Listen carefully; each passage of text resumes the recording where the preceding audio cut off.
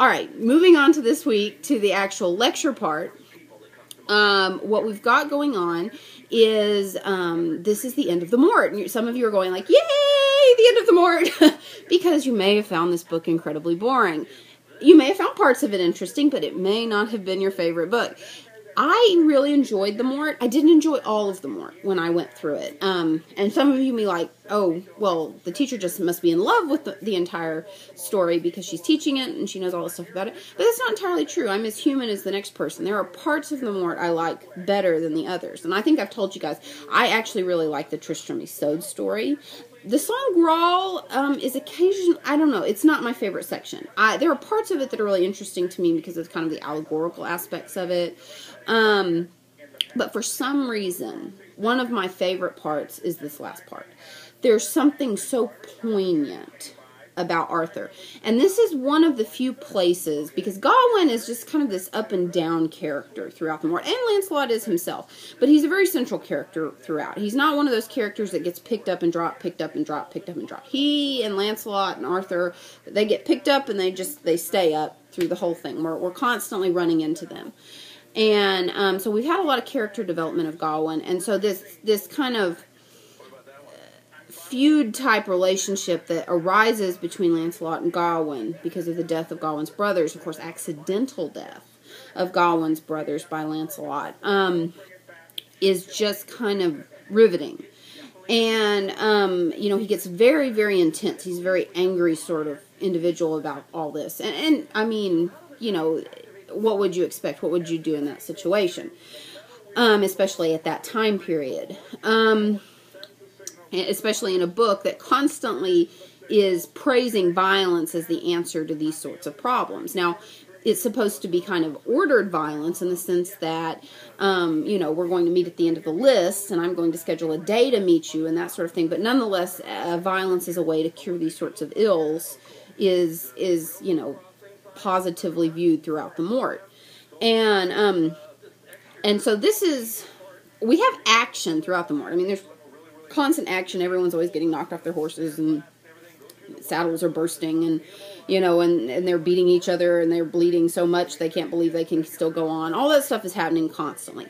This is a little different tone. It's like we've reached a place. There's some more psychological elements going on here, maybe because of the death of Gareth and Gaheris, and it's like it's reached this different level psychologically. So it's not just knights running at each other because it's a tournament and they want to win.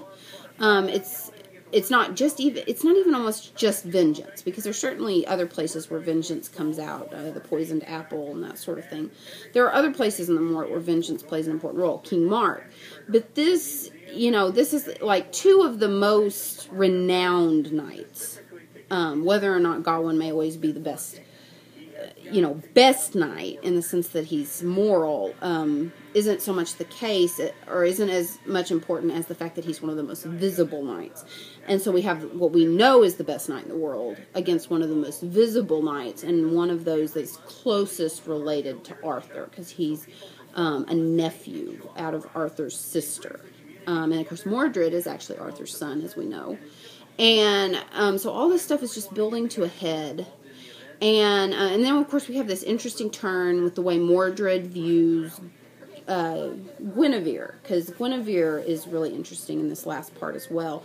Not only because she locked herself up, because in other earlier versions, if you guys can remember, Guinevere actually consents to be with Mordred. I mean, there's some positiveness then, and tries to escape Arthur by going to a nunnery or something like that. And in other instances, she's captured, as she is here, and kind of forced into a situation where she might have to marry Mordred. In some instances, she does marry Mordred.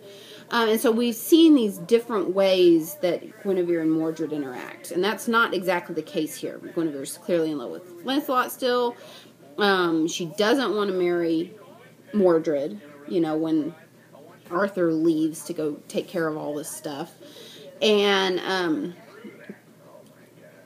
so, but then she locks herself away, during this whole battle, and we see kind of a determination in Guinevere, a strength in her character we don't always see. Guinevere is very changeable throughout the Mort.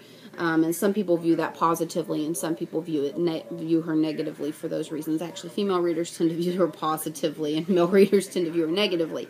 You may, whether you're female or male, view her your own way, because everyone does come out with different interpretations. Those are just general patterns based on readership. But this is just, there's so much going on here in just 45 pages or so. You know, here's everything really and truly coming to a head. We've constantly got this hints about Lancelot and Guinevere throughout, and here you know, it finally hits the fan, so to speak.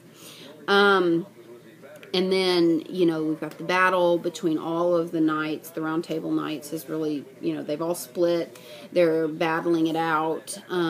We have the business with Mordred. We have the actual death of Arthur, finally. Mordred and he kill each other, basically. Of course, he tells Bedivere to take the sword, so we kind of have this little mini-drama with making sure Bedivere actually takes the sword and returns it to the Lady of the Lake. Excalibur, that is. We have the, you know, here lies Arthur, the once and future king, sort of this hint that he might live on, as some other versions of the romance suggest he may come again, almost like Christ. But the more it seems to suggest that he really dies, in a way more so than some of the other texts. I mean, because it says after Arthur's death, there, you know, when Guinevere goes off to the nunnery and all that sort of thing. And, of course, that little bit at the end with Lancelot and Guinevere, when we go past the death of Arthur, and we see kind of the final confrontation between these two characters who have caused this upheaval, that was one of the most moving moments as I read the entire story, I think, when Guinevere actually refuses Lancelot, because I think there's almost this expectation that Guinevere and Lancelot will get together and live together for the end of their days, because now they have that ability, and Lancelot has enough kind of earthly power to manage that, but they don't. And they go and they live these spiritual lives, kind of like has been hinted at in the Sangral section. And you almost wonder if they live the spiritual lives as much for religious reasons, though that's definitely there, as they do because they've torn up this like most perfect earthly kingdom, or at least the best one that would be on earth, even flawed as it was, and that they feel so much shame at that their shame is as earthly as it is spiritual. And so this is just a really rich section here at the end. It's kind of like Mallory's been writing his way up to this level of character development and that sort of thing. Of course, the events are not, you know, he doesn't make them up, but there are ways that he interprets them that are original to him that truly make the story unique. And, I forgot to, sorry. Anyway, so this is what we've had going on, and it's just a really cool story. And then I've given you guys a couple of articles this week to read, I've given you guys 4 articles this week to read because we have a little bit less reading in the book. And these are kind of articles that I like to kind of close with because they cover ideas related to the way the story ends. Like one about Guinevere, another one about tombs and the roles they play, another about Bors, because I think Bors is a really central character in this last part of the story and his relationship with Lancelot. And so these are things that I would like to have you read. I have posted the readings for next week as well. I've posted a few of the some criticism, like I do the secondary source criticism. I'm not going to have you read all of that yet. I will post which ones are going to be on the quiz and which ones aren't.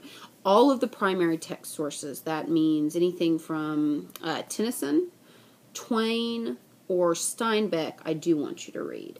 One of those is fairly short. It's just a few pages. Another one is longer, 40 pages or so, I think. But none of it is above anything what we've been doing. So that will be kind of next week. Again, outlines due this Friday. Quiz due this Friday. Next week, papers. That's when the papers are due. And you guys did a pretty good job, a decent job on your legend comparisons. Again, your legend comparisons are kind of a chance for me to tell you kind of writing style wise and like citation style and that sort of thing. Give you a heads up on what I expected there without me having to like totally kill it, you know, without it being like this huge impact. It's kind of a way for me to give you guys a heads up of how I grade essays, because like I said, I'm difficult. I'm a tough grader of essays. You know, I expect a lot, and so I just expect you to know that now. Work hard on this essay. Don't put it off to the last minute. I expect it to be good. And so just to let you know that, you know, you're getting it from straight from me. I'm tough. So, in fact, the essays tend to be the toughest grading I do. I'm easier on the final. I'm easier on the midterm. I certainly give you all of the study guide stuff with the quizzes and stuff. It's easier to study for the final. I know that you guys usually are writing the final more under duress than you are the paper, that you haven't worked on it for a few weeks. And so I tend to grade them slightly easier. But I'm tough on this paper. This paper to me should be a very polished piece. So just know that. Know that I have high expectations for it. So anyway, if you guys have any questions, again, always feel free to email me. That's what I'm there for. And we'll see you next week.